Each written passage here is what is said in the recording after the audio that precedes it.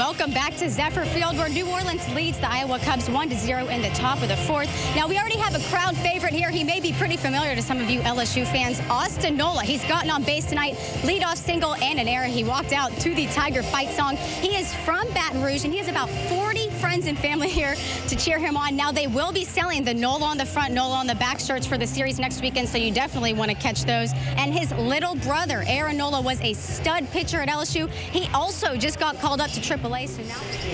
Thank you, Tim. Now, I'm sure you guys have been seeing these hats all over the park. The players are wearing them. You're going to see it all over minor league and major league baseball. It's a July 4th Stars and Stripes hat. They are the most popular hats of the year, and fans, you can buy them up in the team store, but they're going to probably sell out tonight. So if you want the same hat that the pros are wearing, you go get it right now. Guys, I'll send it back to you.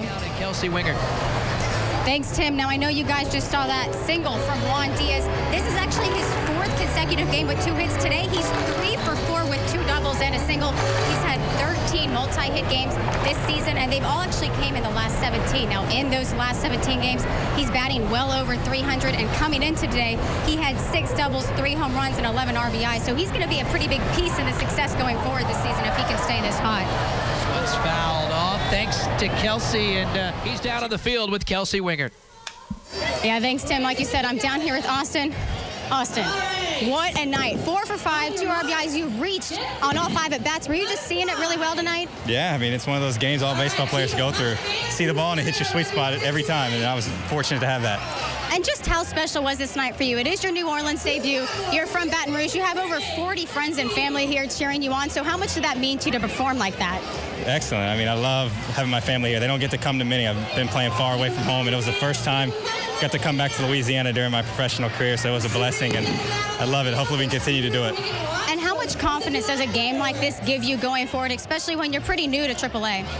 A lot of confidence. I mean, you just play the game. That's how it goes in this game. I mean, you play AA, high A, and all that, and the experiences you have help you as you move on, and that's what I'm just continuing to do. And y'all only didn't look well. I almost got hit with the ball there. You only didn't look well offensively. You had multiple guys performing offensively. Your pitcher throws a complete game shutout. So what's the mindset of the team going into tomorrow's game? It helps when you have a lot of guys swinging it. I mean, when you're ahead in the game, you're able to go ahead and take pitches that you want to swing at.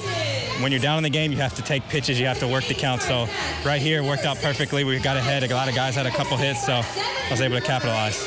Well, what a game. Like I told you earlier, I still can't believe it. I'm so happy for you that you get to celebrate with your friends and family. Guys, I'll send it back up to you.